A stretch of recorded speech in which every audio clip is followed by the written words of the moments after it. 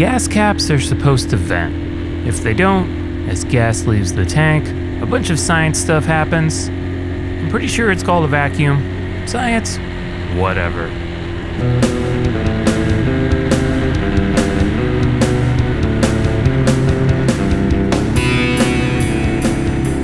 And here it is, about to happen in real time. First, I switch to the reserve position on the fuel tank,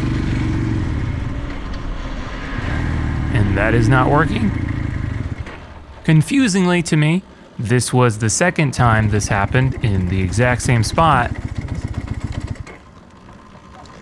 Always on this hill, too. It's how it goes when you run out of gas. The throttle gets sputtery, and then nothing. So in this case, I'm trying to jump start it with the hill. Excuse me, son. Wow, Joe Namath. That's right. My car broke down in front of your house. Joe, honey, I fixed it. It was just vapor lock. Oh, oops, hey, look, I gotta run. Remember what I told you? And when I get to the bottom of the hill, I check to see if there's gas in there. And there is. So I try and kickstart it, and it starts right up. Very suspicious. It was just vapor lock. Vapor lock. Vapor lock. Vapor lock. This is a new gas cap, and where the vent should be, there was some white stuff in there, so I drilled it out, and that was it. But at the same time, you know, it could be grease and dirt.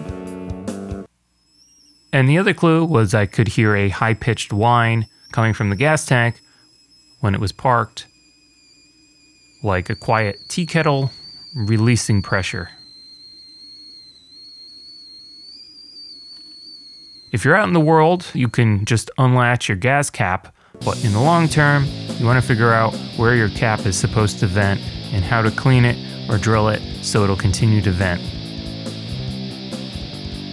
So yeah, if you're driving down the road and it just dies, it is probably has something to do with fuel.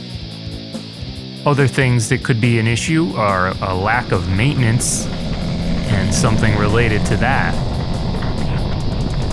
You know, we had a lot of fun tonight, but there's nothing funny about vapor lock.